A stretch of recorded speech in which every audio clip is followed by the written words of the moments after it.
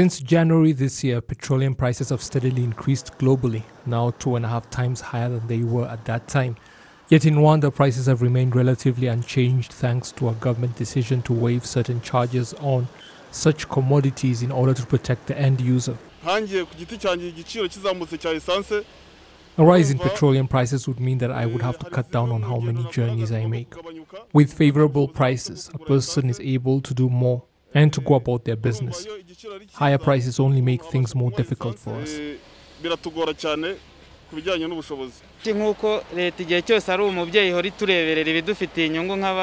government is always looking out for our interests, and we are grateful for this latest initiative. When petroleum prices go up, life becomes harder for us, and making money becomes more difficult. When they go up, we are forced to raise our fares as well, and our clients complain. We are all therefore benefiting from this government decision. The same concerns have also been aired by the country's biggest public transportation associations, so they too are grateful that the government has been shielding them from the effects of rising oil prices.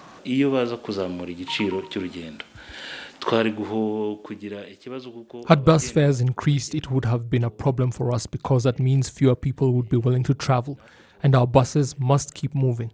So that means that a bus that carries 29 people, for example, would have to leave the bus park with far less, which is a serious loss to us. The government forgoes that money because of the people, but we as transportation companies are gaining as well, because we would have been affected. Petroleum importers have also been sacrificing to make this possible.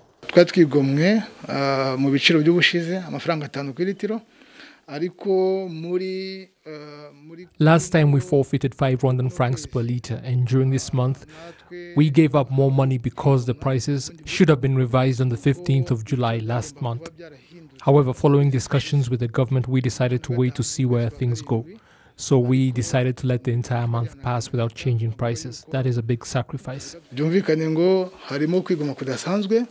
Officials at the Rwanda Utilities and Regulatory Authority have confirmed that the government has lost billions to keep prices at the pump stable. You